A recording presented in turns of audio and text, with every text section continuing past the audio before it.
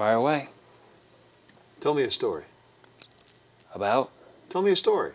One that if you told someone or if anyone found out, that they would look at you like... Look at me like how? Like the way you're looking at me now.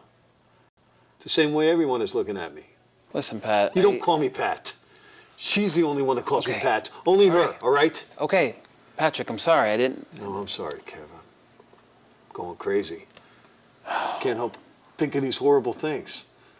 And the worst thing, I just know. I can't say it or think about it because then it would be real, you know? Yeah, I know. Everyone wishes they could go back. It's kind of like being in a long, bad dream. You just can't wake up, you know? A victim.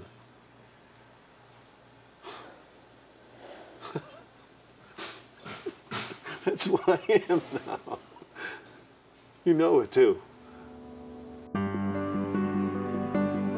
Remember when you were young, lying late at night in your bedroom, pitch black, and out of nowhere, headlights would just fly right in.